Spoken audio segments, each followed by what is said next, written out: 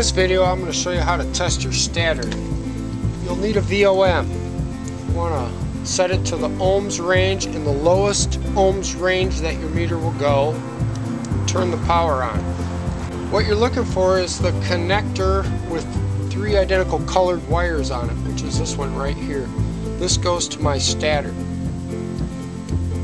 Most stators are wired in a delta Y configuration. So to start my test, what I do is there's basically 3 prongs, and I'll test between each one of them and make sure the readings are all the same, and they should be about 1 ohm or less.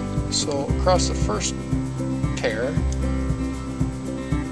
I get about 0.8 ohms. Then I go across the second pair, I get 0.8 ohms. Across the third pair,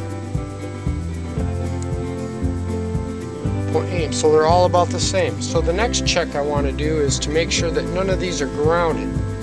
So I'll test each one individually to the frame of the engine, and that should not have any resistance. So that one's good, it's not short at all. That one's good, it's not short at all.